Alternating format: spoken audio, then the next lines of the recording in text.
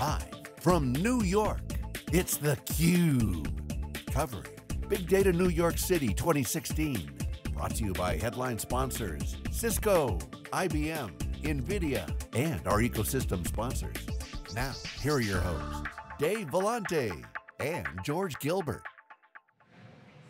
We're back. Welcome to New York City, everybody. This is theCUBE, the worldwide leader in live tech coverage. Kevin McIntyre is here. He's the DataFirst strategy leader at IBM, and he's joined by Nik Green, who is the director of BI and data management at Delhaize America. Gentlemen, welcome to theCUBE. Thanks for coming on. Thanks for having us. Thank you. Nik, let's start with you. Delhaize America, what do you guys do? Sure.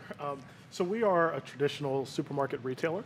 And so we are in the grocery business, and we own two brands that people might be familiar with.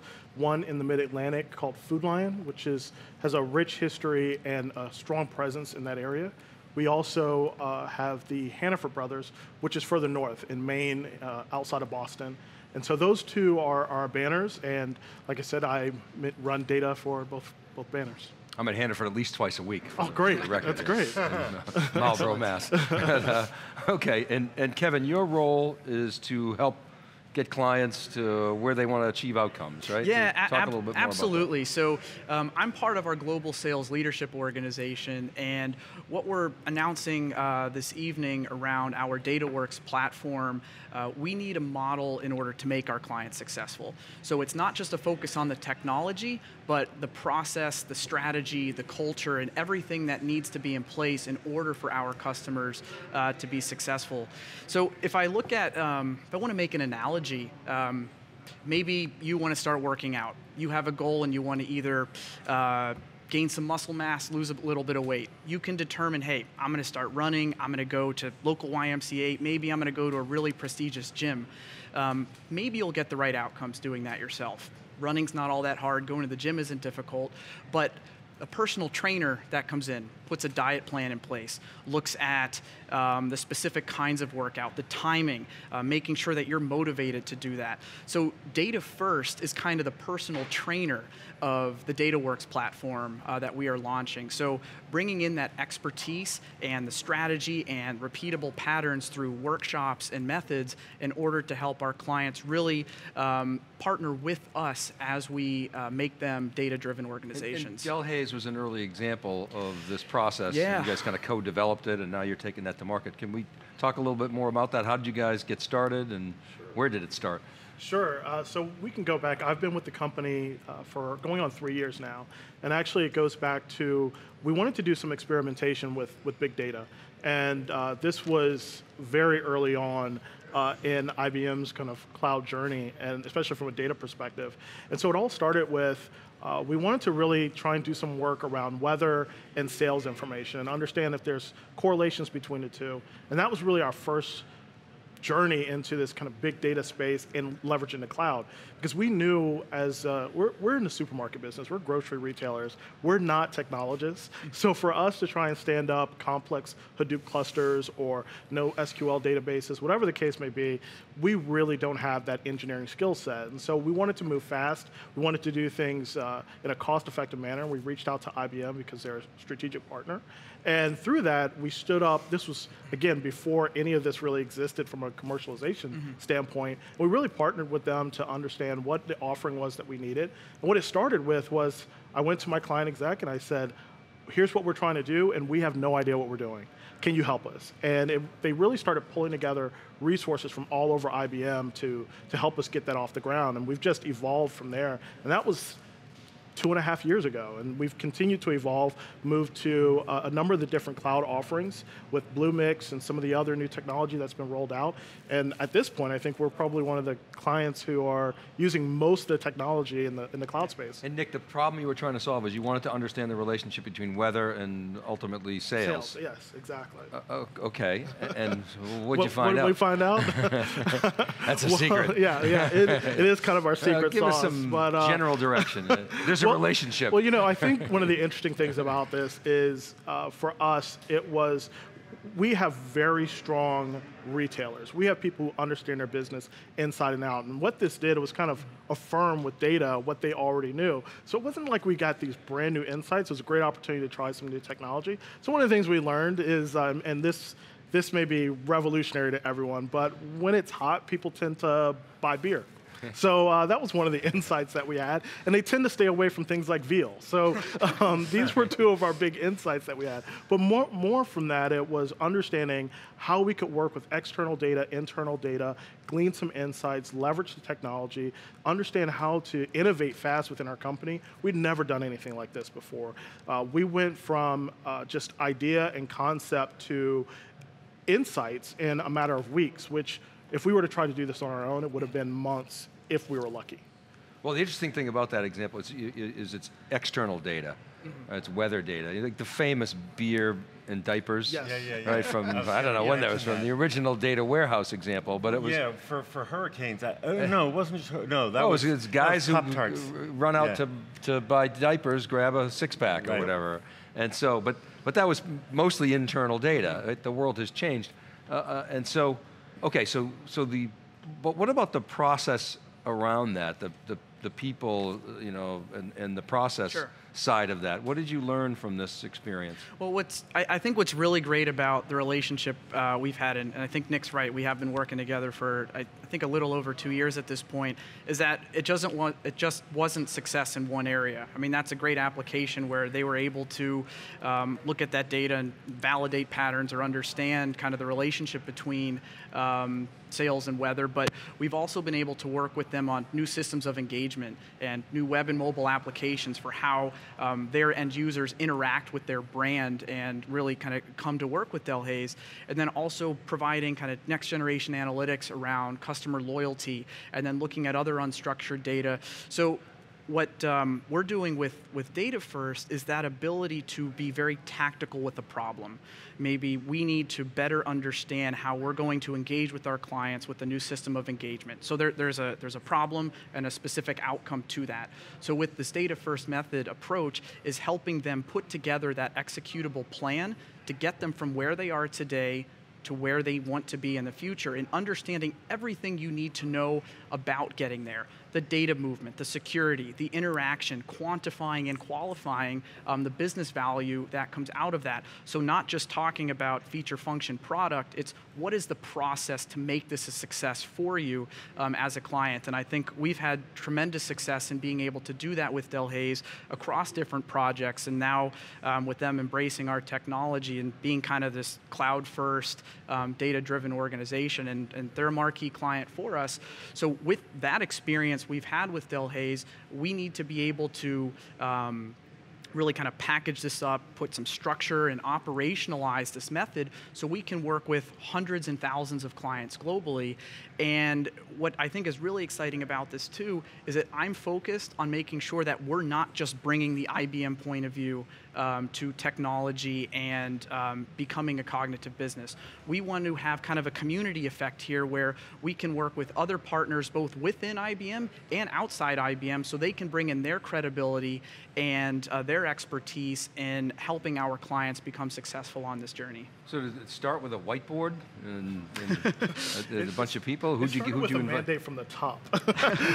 But really, it was one of the things that we try to do is with IBM, because again, we see them as our partner, is really we talk about business problems. We don't talk about technology. We go to them and say, look, this is what we're trying to solve from a business standpoint. And we have multiple use cases like that we've implemented. And when we go at it from a business problem standpoint, that may incorporate multiple pieces of technology, a single piece of technology, but it's about having an end-to-end solution. So when you think about an enterprise like ours or any company that has kind of grown up in a traditional, you make these capital investments, you depreciate those over 5 years, and you do these sorts of things, moving to the cloud and doing some of the things that we're doing now takes a dramatic shift. And I think just even from a financial perspective, it's very different than how you used to operate. You would build this big business model and a business case with this ROI, make this huge capital expenditure to bring in the technology, struggle for months to try and get it stood up, and then you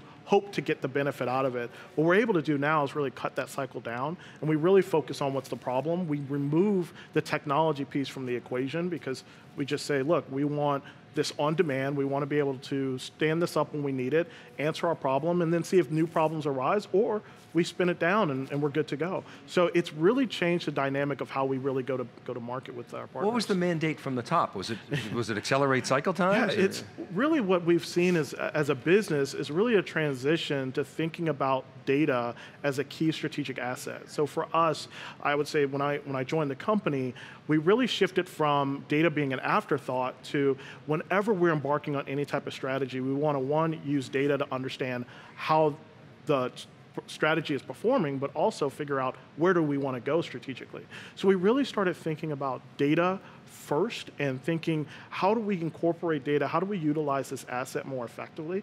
And that's really where my role started. And so for me, it was how do we get speed to value quickly? How do we get the outcomes, not focus on the technology? And that's really been the evolution for us. So you had understanding of how you make money. How can we enhance that with data? Absolutely. Really was the task, okay? I'm curious about, over time, how the mix went from consulting with IBM about outcomes towards having internalized the process of that consultation into repeatable technology. In other words, from a pure consulting engagement, where you went to them with a request for an outcome, to when you could take problems internally and say, oh, we know how to solve that, based on all the experiences we've had. Yeah, well, I can say one of the things that we're exploring now is we've been working with big insights in the cloud, and we've been working on a supply chain project. Well, one of my leads who's running that is seeing multiple opportunities to leverage that platform beyond what we're currently doing. Now, obviously, being in the tech space, big data has been a hot topic for a few years now, and there was no way that I could go to both my business leadership and IT leadership and say, hey, I want to spin up a Hadoop environment, and they look at me and say, for what? What we did is we saw a business problem and fit that business problem to the technology. Well, now that we have the technology and the capability in-house, we're learning as a team, we can understand how to use that same design pattern to address other business problems that are coming up or on the horizon. And so that's how we're really leveraging the platform. We've done the same thing with the Cloud and NoSQL platform, and we're doing that over and over again, where we're using IBM to really understand how to get the technology up, how to start leveraging that for a very specific use case. But now it's in our portfolio, and now we understand how do we continue to expand that capability. Do you measure your maturity in terms of, I don't know, maybe the cycle time, from initiation of project to completion of project, or do you measure it based on perhaps how much external skills you need to source to get it done? I think my boss would like for me to do that. I think for us, what we're focused on is really just getting faster at turning around a solution to our business. Okay. Moving away from the challenges, the real engineering challenges of standing up a new database. There were times in this company or in other companies where it would take months to stand up a new database. Those are months that I'm not getting business value to my business partners. If I just simply remove that from the equation and focus on the business value, that's speed to market, that's speed to value. And that you can't really put a measurement on that, because what we're really doing is shifting how we think about how we do projects. We've gone from, a great example, when we were redesigning foodline.com, we used our cloud database as the back end, and we had project managers who would say, okay, we're working on the plan, how many weeks do you need to stand up the instance? And we say it's a matter of minutes. All we have to do is contact our partners. And they really could not understand, okay, then what do you have to do after that? That's it. It was an email. So it's changing how we think about planning, how do we think about execution, 100%. When you guys started working together, like who's involved? Who did IBM have to bring to the table?